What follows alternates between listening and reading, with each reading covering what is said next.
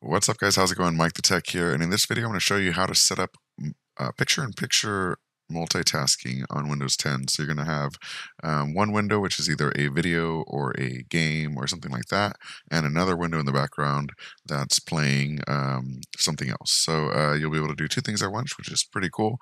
And I personally use it to watch YouTube videos while having, for example, some sort of free-to-play game like Raid or something running in the background, and that's pretty fun.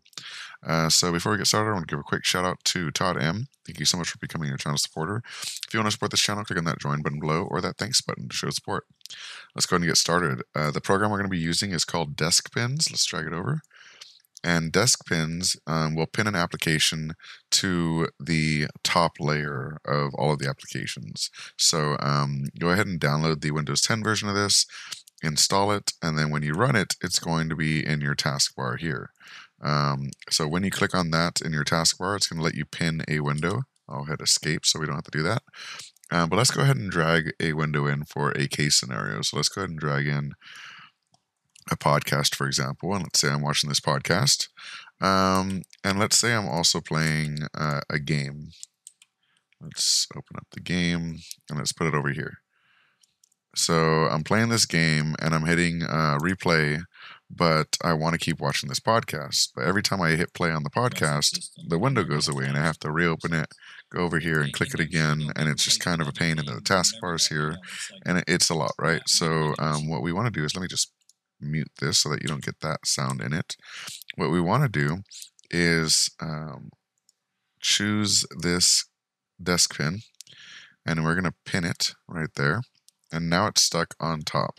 So if I go over here and hit play, this video is still running while this window's here.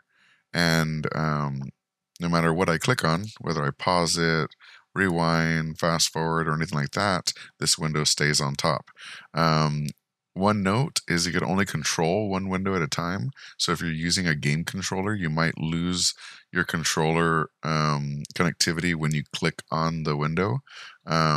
But when you click back, it's going to start working again. So if you're just watching a podcast and want to play your game in the corner, especially on a bigger like 4K TV or like a HD TV, this is going to be a great way to have your video going with a game running in the foreground. And you can place it anywhere you want, and you know, it will just work as intended and stay on top.